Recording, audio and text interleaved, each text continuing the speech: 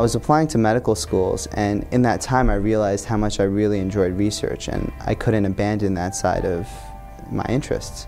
When I got to interview for the MD PhD program, I got an opportunity to see all the different facilities, research opportunities, research interests that were available to me on the tri-institutional campus between Sloan Kettering, Rockefeller, and of course Weill Cornell.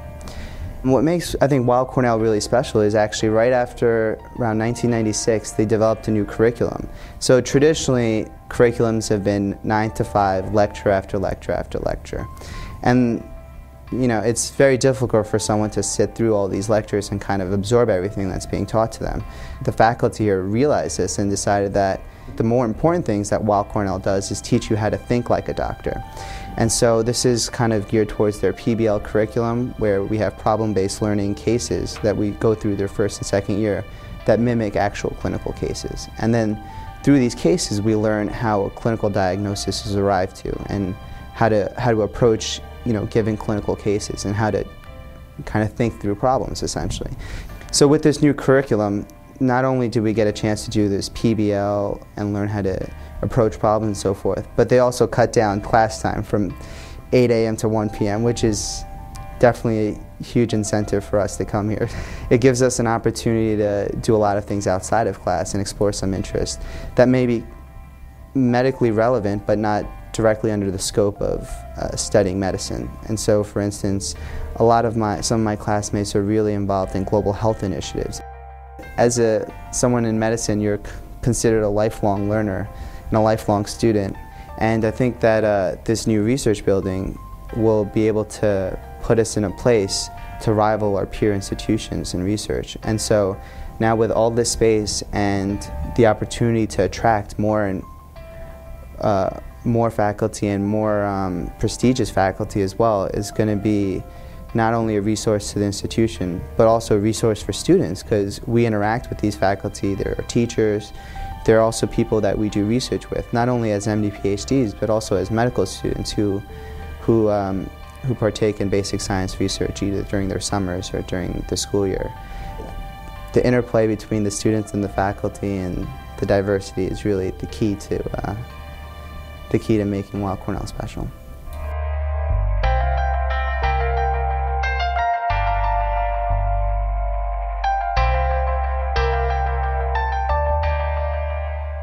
I think as a kid I sort of had this ideal of doctors really making an impact in people's lives, and I always liked science and anatomy. I remember when I was a kid my parents bought me a coloring book of anatomy that I always loved, but I never even knew any doctors growing up, so it sort of was just this idea I had, and I think as I matured I realized that it's something that really fit what I enjoyed and what I wanted to do. My classmates are one of the best parts about being a student here. They really come from all over the country and have many different sort of goals within medicine, and I think when you bring people together with such diverse interests, really great things can happen. I mean, we have kids who are children of doctors who grew up on the Upper East Side of Manhattan, and then we have people from, rural Virginia who, no one in their entire family is in medicine, who sort of worked their way up during college and then applied and crossed their fingers and got into Cornell and now are here and, bring a different perspective. That we have some international students too, from mostly from the Caribbean, a couple classmates from Trinidad, one from Haiti, and so everyone sort of brings their piece. There were several things that attracted me. I think I was really interested in international medicine, and Cornell has a good reputation for that, and many of its students go abroad during school, which I knew I wanted to do. Cornell has a reputation for being good in that aspect of things. And a lot of students think about wanting to go abroad, and a majority of Cornell students do. And knowing that that would be possible definitely drew me here, I think. And then also the patient population of New York is hard to pass up. It's so diverse and just a great place to learn clinical medicine. I realized sort of how unique this experience is, that we're dissecting cadavers in the anatomy lab, which is something most people never experienced in a lifetime, and being part of surgery, which is definitely surreal, and talking about mental illness with people suffering from it. I worked on the schizophrenia unit during my psych rotation, so just really unique experiences that I feel really grateful to have.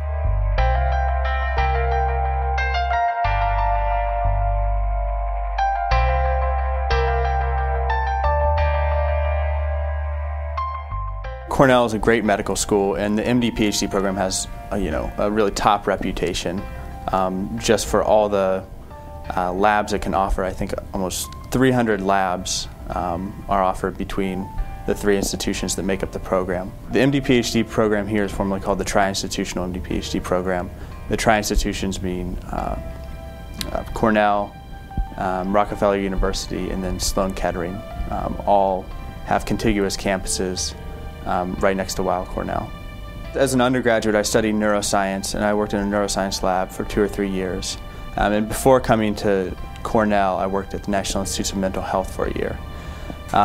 So I have a pretty strong interest in neuroscience, and when I arrived at the MD PhD program here, I found an interest in stem cells. So I did a rotation with Elaine Fuchs at Rockefeller University, who's really premier researcher in epidermal stem cells. And then the past year, or the past summer, I did a lab rotation with Robert Benezra over at Sloan Kettering, who also works in embryonic and adult neural stem cells. I really like Dr. Falcone. He teaches histology and pathology, and he's just a great guy. He's like really enthusiastic about the topic. And histology, I mean, you're looking at stained slides of tissues. It can be a little mundane, but he's always really energetic, really enthusiastic about the topic. It's funny, he treats our lectures like a locker room pep talk, like halftime in the game. That's what we always compare it to. But he also has a really commanding knowledge of the subject. I think you can help people by being a great clinician, and I think there are certainly ways you can help people by being a great scientist, and I want to find how those two things can intersect, and I can be a great physician scientist. I want to be able to make discoveries that change the way diseases are diagnosed, that change the way diseases are treated. And that's what I would love to do with my life and with my career.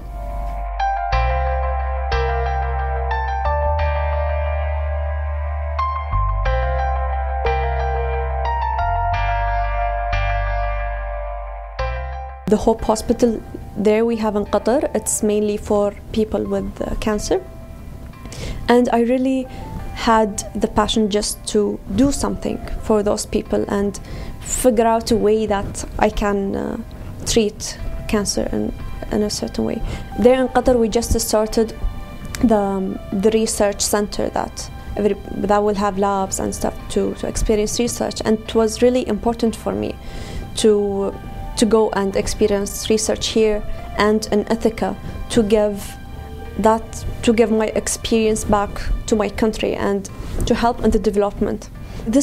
I think this is the least that we can give to our country. It has given us a lot. Every person I meet teaches me something in life. That's why I love interacting with people, because you don't have to pass through an experience to learn from it. You can learn from people's experience. The nice thing about our lab is that we are 4 women from different regions. I'm from Qatar, my mentor from America, postdoctor from France, and one of our lab there is from China. And yeah, we are all there diverse and talk about different stuff about countries or religion. You are meeting a lot of people from different countries, different religions, but you kind of speaking in one language, which is science. Whenever that I go and interact with the patients, it's just give you the courage to do more and more just to help them and to serve them. Their smile, that you see that they're happy, that really satisfies you after the hard work that you have done. So we're really proud that we are part of Cornell, and we looked forward for that day when it comes to us once we graduate. That was really amazing.